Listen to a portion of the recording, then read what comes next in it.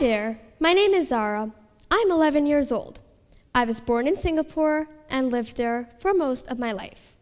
While living there, I never found a piece of rubbish outside of the trash can. I've traveled to Karachi lots of times, since that is where my parents were born and most of my family lives there as well. From what I have seen over there, Karachi is quite polluted compared to Singapore. Now I live in Germany. Germany is almost as clean as Singapore is. Germany has a very high recycling rate of 67%. This must have to do with the fact that there are trash cans for each type of material.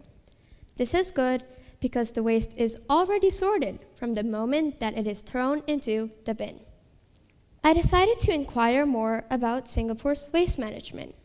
How is Singapore so glistening clean? How do they do it? Singapore is a tiny red dot on the world map with a population of almost 6 million people. Only 3 decades ago, this metropolitan city was at risk of sinking in its own waste.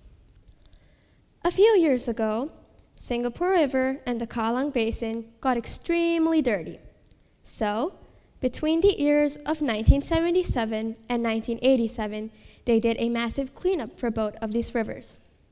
They did physical cleaning of the heavy polluted rivers, and this massive exercise also involved the removal of various sources of pollution.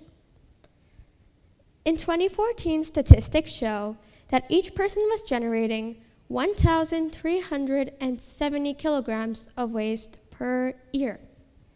That's equal to 7 million tons of total plastic waste. However, 60% of the waste was recycled, and the remaining 38% was incinerated and burned at 1,000 degrees Celsius.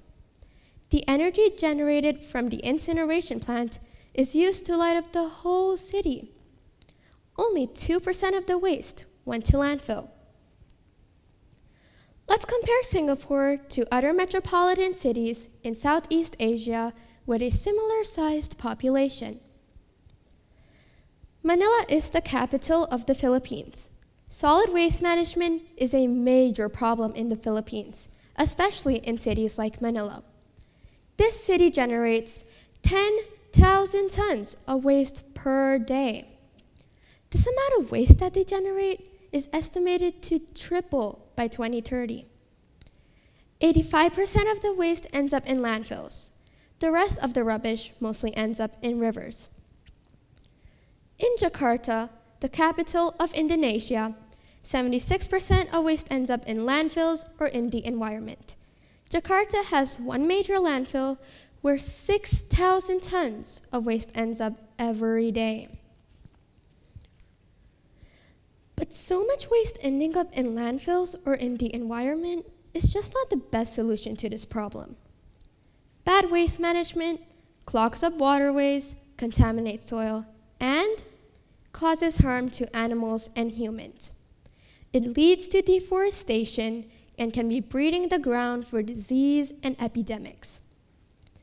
It is estimated that the amount of waste generated by humans will triple from 1.3 billion tons to 4 billion tons.